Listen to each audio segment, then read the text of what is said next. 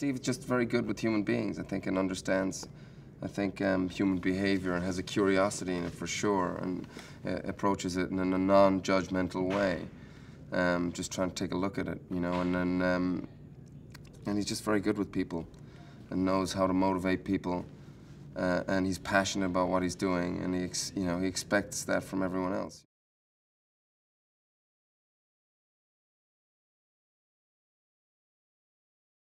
Solomon is of greater intelligence than him, and he doesn't even have the intelligence to sort of suss that out, but he knows that something's at play that he can't put his finger on. There's something that Solomon has that he doesn't. And so I think, you know, in a lot of senses, he feels threatened by him.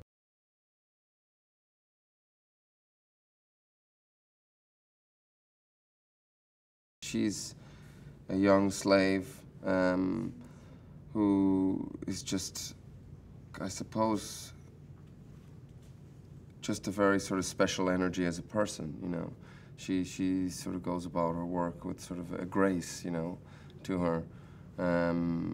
Even in these sort of extraordinary circumstances, she seems to still sort of have this magnificence about her in terms of her poise and her pride in her work, and just her sort of overall energy. So I think it perfectly sort of cast with Lupita in that role.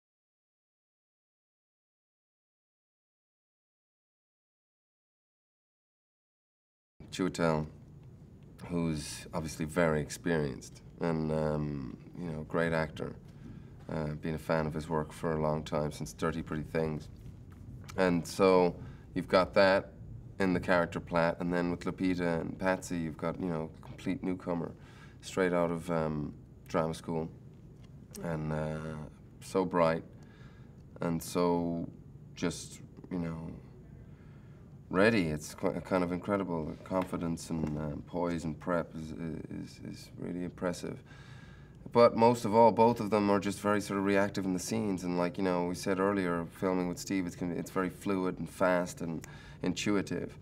So for everybody to be sort of, you know, tapped in is what you need for it to work.